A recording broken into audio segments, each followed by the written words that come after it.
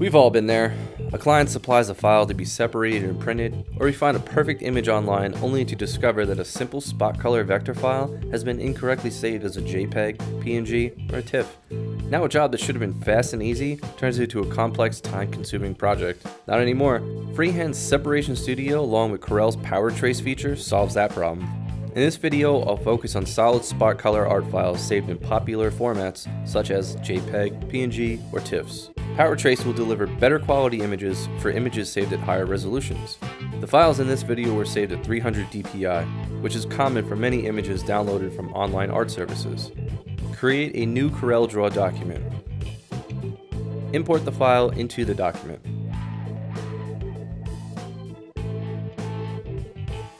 With the image selected, from the Bitmaps menu, choose Outline Trace, High Quality Image, and then Reduce Bitmap.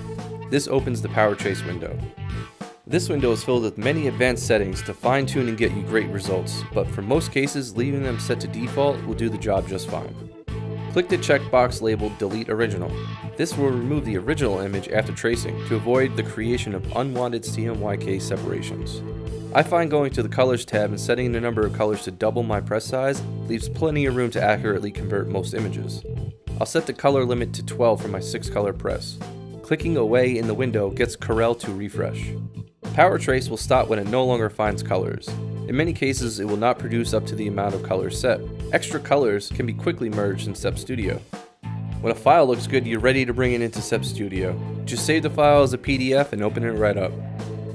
In Step Studio, you can make an underbase, choke and spread, set the image print order with press fit, then go directly to print. That's it. That's how you turn an incorrectly saved file into great separations, turning a zero into a hero. Freehand and you, together, we got this.